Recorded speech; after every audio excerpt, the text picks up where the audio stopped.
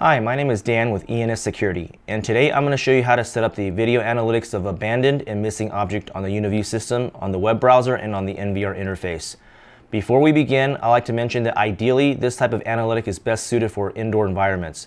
However, if you're going to put it outside, just keep in mind there's going to be different factors such as sunlight and also shadows that could possibly affect it, so make sure you adjust it accordingly. Another thing too, of course, mention that you want to make sure that the camera and the NVR support the latest firmware and also the features that you want to use.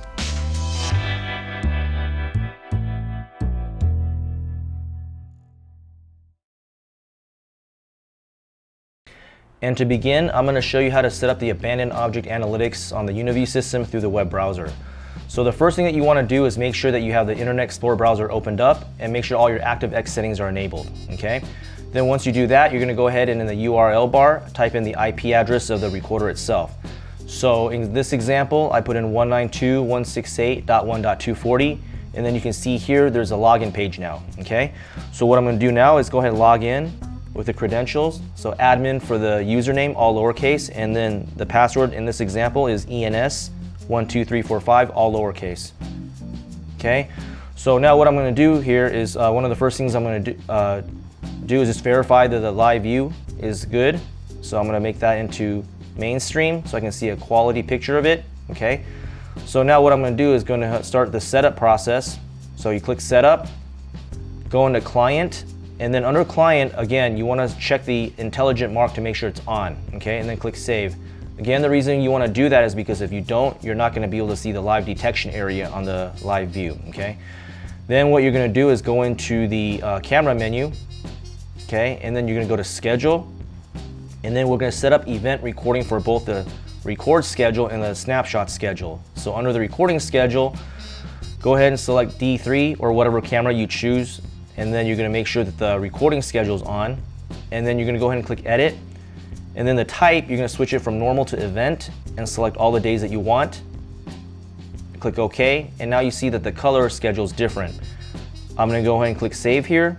And then now I'm going to go to the snapshot schedule and do the same thing. So again, select the correct camera, make sure the snapshot schedule is on, okay? And then I'm going to go to edit, do the same exact thing, switch it from normal to event, copy to all the days that I want, click OK, and then go ahead and click save, all right? Then next, I'm going to set up the analytics itself. So again, if you have multiple cameras in the system, make sure you selected the right camera, and we're going to go ahead and select the object left behind or abandoned object. So check the box. Then you're going to go ahead and click on the little gear icon.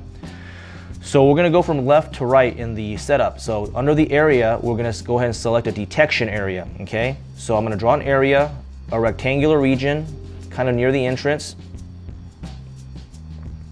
And again, keep in mind that if you mess up, it's okay. You can always delete it and then redraw again, okay?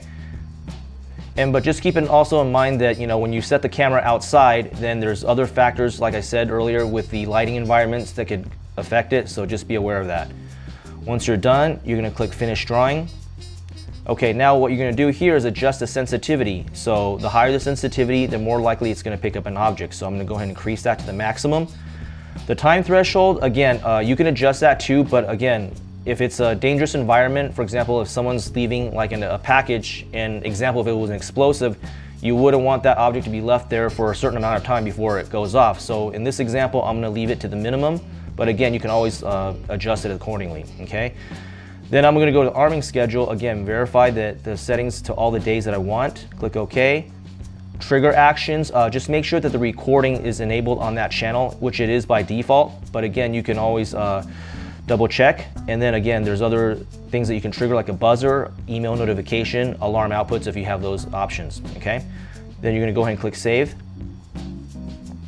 Now what I'm going to do is go to the live view and then verify that the box I drawn is still there. And of course you want to make sure it's in the mainstream mode, otherwise you won't see the analytics, okay? So now as you can see here, that blue box near the detection region that I drawn is visible. So what I'm going to do now is go downstairs and then put an object there to show you how it's being detected. So as you watch the video here, you're going to see me carrying a red dolly with a brown box and a blue backpack as I enter the detection region.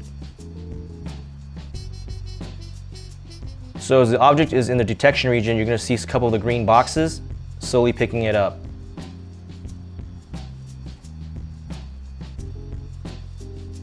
Once the object is left there, momentarily you're going to see that green box turn slowly to red, which means it detected it. So as you can see, the red box just appeared.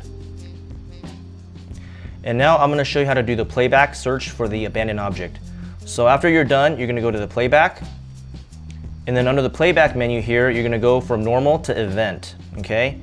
And then here in the subcategory, you're going to select VCA. In the next subcategory, you're going to select the object left behind. You're going to highlight the camera, which is D3 in this example, and then make sure the start time and the end time is the correct one, and the date, of course. Hit search, and then you're going to select the latest time clip by highlighting it, and you're going to click play. And as you can see here in the playback footage, the object that I'm putting in there is left behind, and it's picking up the footage. And now I'm going to show you how to set up the missing object analytics detection in the Uniview system on the Internet Explorer web browser. So once you have the web browser opened, go ahead and type in the IP address of the recorder, okay? And then once you do that, you're going to have the login page. So I'm going to go ahead and put in the username, admin by default, lowercase, okay? And then I'm going to put in ENS 12345 that I set up and click login. Okay, so then again, I'm going to go ahead and make sure that I can see the live camera view to test it out. Okay, so now I'm going to go start the setup process. So the first thing I'm going to do is go to the client menu, make sure that the intelligent mark is on, otherwise you're not going to be able to see the live detection region. So then click save. Then I'm going to go to the camera menu, select schedule, and then of course we're going to do the event scheduling for both recording and snapshot. So make sure that you have the right camera selected, make sure the recording schedule is on, and you're going to go ahead and select edit. On the type, you're going to switch it from normal to event, and then you're going to copy to all the days that you want. So now you see that the color has changed to pink for event scheduling. Click save, and then you're going to do the same thing for the snapshot schedule. Switch it to the third camera, D3, make sure snapshot schedule is on, and again, edit. Of course, it's already event scheduling, but just to show you again, make sure it's under event, select all the days you want, click OK, click save. Okay, so now we're going to go to the analytics setup part itself. Of course, if you have more than one camera, make sure it's selected the correct one. And this time we're going to select object removed. So you're going to check the box, click the little gear icon, and then we're going to start drawing an area.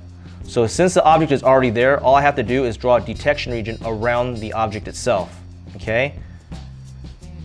So I'm going to draw a rectangle the best that I can. Okay, and then I'm going to click finish drawing. And then I'm going to go ahead and increase the sensitivity to the maximum, because the higher the sensitivity, then the easier it's going to pick up an object. Okay? The time threshold, this one you can actually increase or decrease however you want, because if you increase the time, that means that it has to be a certain number of seconds before it detects it as missing. But again, if it's something of important value, then again, you don't want that to be a long time until you get notified, so I'm going to leave it at the minimum. Next, I'm going to go to the arming schedule and verify all the days that I want. Trigger actions, always verify that the recording is checked for that camera that you want, which it is by default, but it's always good to double check. Then you can go ahead and trigger option such as a buzzer, okay, an email notification, or alarm output if you have one set up. Once you do that, you're going to go ahead and click save.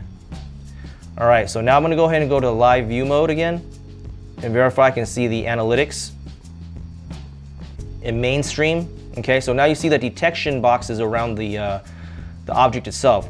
So now we're going to go ahead and demonstrate this in action.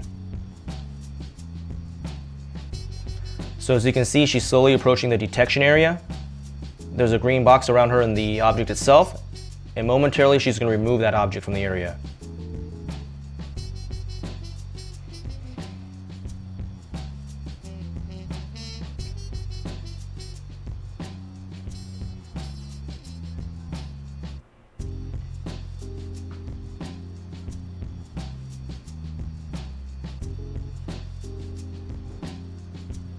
Okay, and so you can see that green box just turned red, so that means it detected the object is missing. Okay.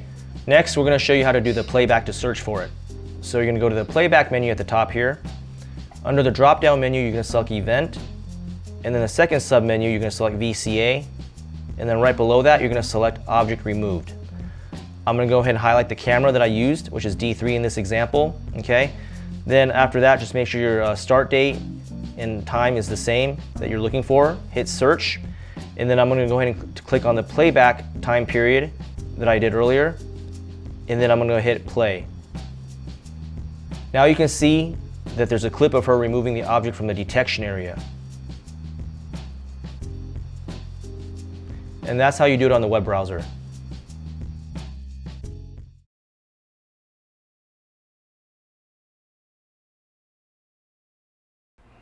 And now I'm going to show you how to set up the abandoned object analytics on the Uniview system itself through the NVR interface. So the first thing I'm going to verify is make sure I can see the live camera view, okay? Then once you do that, I'm going to go into the main menu, okay? And then under the system, right here where it says intelligent mark, you want to make sure that's enabled. If you don't do that, you're not going to be able to see the analytics on the live view. So make sure that's checked, and then you're going to click apply. Next, you're going to go to VCA where you're going to set up the actual rules itself, okay? So of course, you're going to make sure the camera is correct. And then I'm going to scroll down and then make sure I select the object left behind, which is the abandoned object, of course.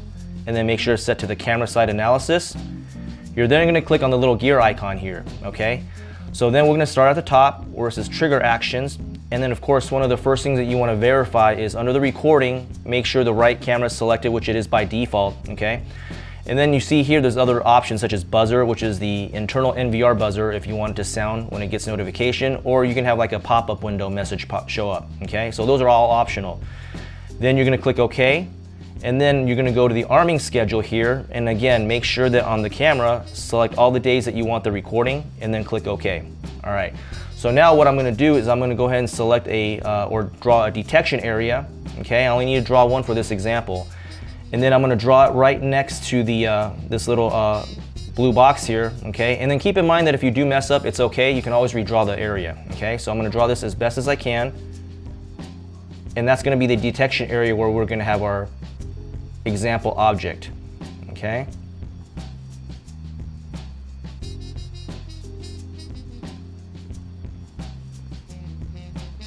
Okay, so once you're done clicking, then you'll see the number right next to the rule, so it indicates that's complete, okay? Next, what I'm going to do is here you'll see a sensitivity slide bar, so of course the higher the sensitivity, the more it's going to pick up an object. Here you also have an option of a time threshold in terms of seconds, so that means the higher it is, that means the object has to be placed there longer in order to get it picked up. In this example, I'm going to prefer to keep it at the lowest, so that way it won't take too much time to get detected, okay? Once I'm done there, I'm going to go ahead and click apply. Okay, then next what I'm going to do is I'm going to go to the storage menu, and then again I'm going to select the correct camera. So I'm going to change the recording in the snapshot schedule to make it under event, okay? So of course under recording schedule, make sure the enable schedule is enabled, and then you're going to go ahead and click edit here as usual, and then again select event and then select all the days that you want, click OK, and then you see the color is changed to event recording schedule. Then I'm going to go ahead and click apply, okay, and I'm done there. Then I'm going to go to the snapshot schedule and do the same exact thing. So I'm going to go ahead and select the correct camera. Again, make sure the enable schedule is enabled. And then of course, as you already see here, it's already enabled, but just to make sure it's under event, select all the days, and then click OK, and then click apply, okay? Now I'm going to go ahead and go to the live view here, and then you're going to see the analytics rule set up here. So now what we're going to do is we're going to demonstrate this in action, okay?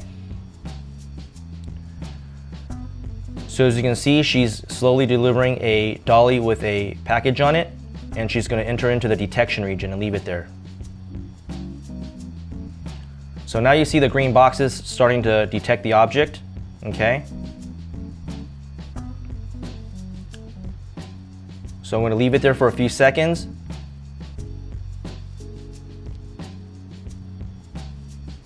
Okay, good. Now you can see on the live view, the alarm notification just popped up, so that means it picked it up, so that's good. So I'm going to click exit to get it out of the system, or get it out of the live view, and then I'm going to go into the playback menu, and then right here, I'm going to go to the smart, okay, and then I'm going to go ahead and of course select the correct camera, which is test or number 3 in this example. Then I'm going to click video retrieval. After that, under the type, make sure you select VCA, and then of course, then check the correct camera. And then under the subtype, I'm going to select object left behind, okay?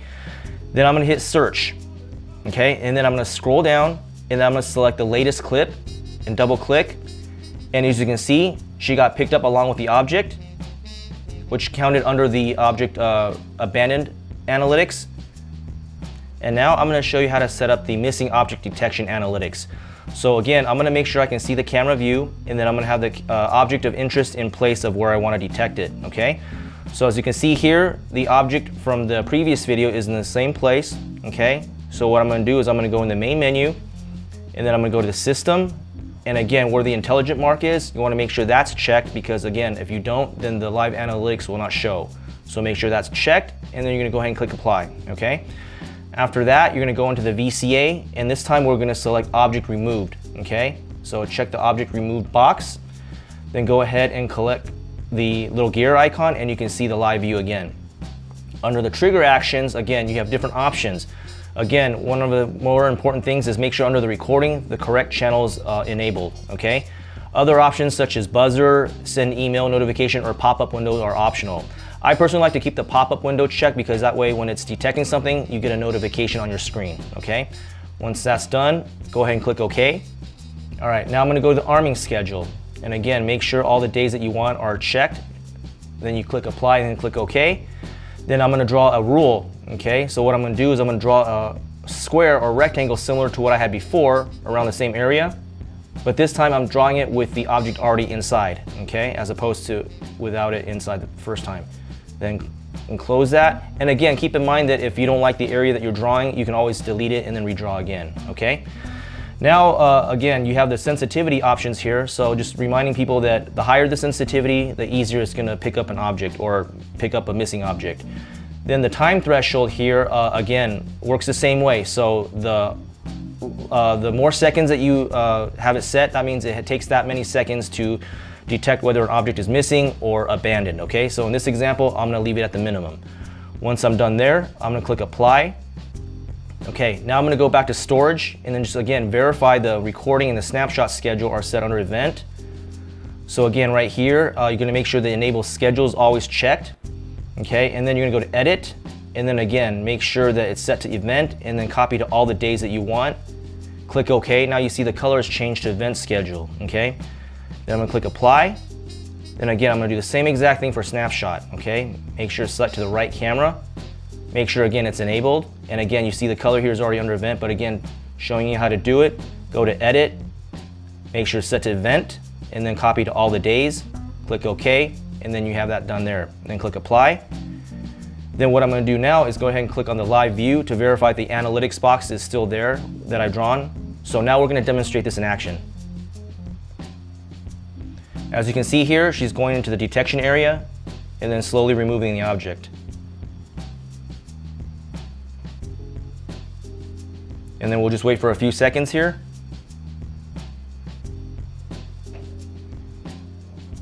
And as you can see here on the live screen, a pop-up notification just showed, indicating that the object has been removed, obviously. So we're gonna click exit. And then now what we're gonna do is we're gonna go into playback, and then we're gonna click on smart, select the correct camera, and then make sure the date is correct on the calendar, and then we're gonna click on video retrieval. Next, under the type, make sure it's selected as VCA, and then under the subtype, we're gonna select object removed this time, okay? And then we're gonna select test, which is a third camera, click search, and then again, click on the latest time clip, and as you can see here momentarily,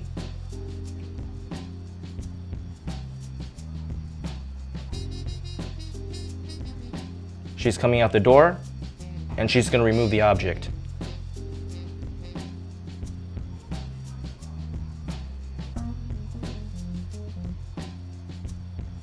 And that concludes our tutorial on how to set up the abandoned and missing object analytics on the Uniview system on the web browser and on the NVR. Don't forget to like this video and subscribe to our channel so you can get notified for future videos. Thanks for watching.